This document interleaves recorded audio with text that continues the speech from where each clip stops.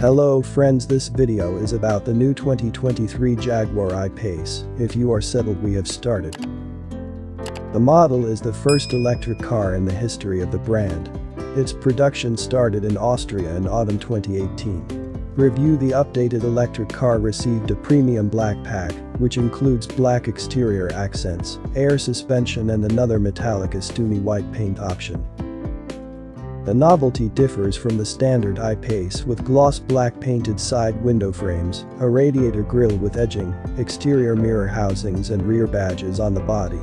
Also, the cars received a spoiler and air suspension, which allows to increase the ground clearance from 154mm to 204mm.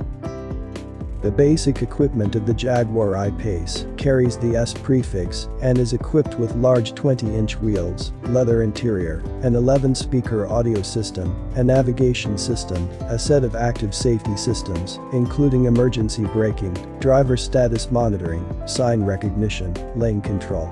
Separately, it is worth noting the Park Pack package, which helps to make parking more convenient and safe for both the driver and others. The next highest equipment is additionally equipped with LED optics, a blind spot monitoring system and adaptive climate control.